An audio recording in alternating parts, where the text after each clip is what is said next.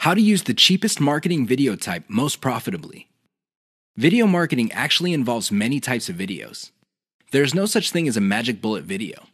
Seriously, there's no one video type that would sell everybody all the time. That simply doesn't work. Different people are more likely to trust a video spokesperson. Fair enough. Others have a soft spot in their hearts for a whiteboard animation. Cool. Even others prefer slideshows. Now, you may be thinking that these different video types are pretty much the same. No, they're not. At the very least, they're priced differently. If you're looking for the cheapest type of video marketing, go with slideshows. This should be obvious. Basically, you take different pictures and you come up with captions. You edit them together. Maybe you play a soundtrack in the background, and you have yourself a nice, professional-looking slideshow. Now, you may be thinking that since these are cheap, they're not all that persuasive. Think again.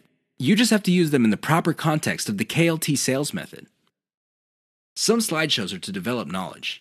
Other slideshows are to get people to prefer your particular method. And other slideshows are to get them to trust the specific product that you're selling. Again, slideshows are not much different from the other videos in terms of the KLT sales method. What makes them stand apart is the fact that you can create a lot of them and they're dirt cheap. Use your secret weapon. There's one secret weapon that would really turbocharge the impact of slideshows. The best part to this secret weapon is that it doesn't really cost much money. What am I talking about? Your voice.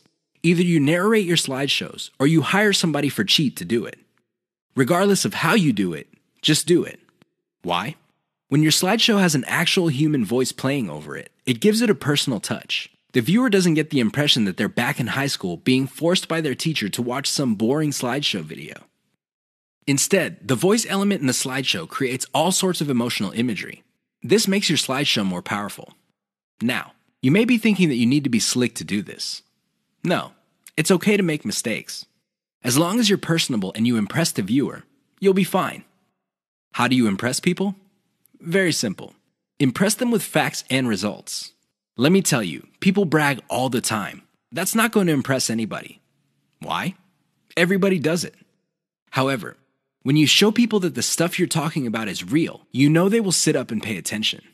That's how you impress with facts and results. Finally, call the viewer to action. This is the key. Always call them to action.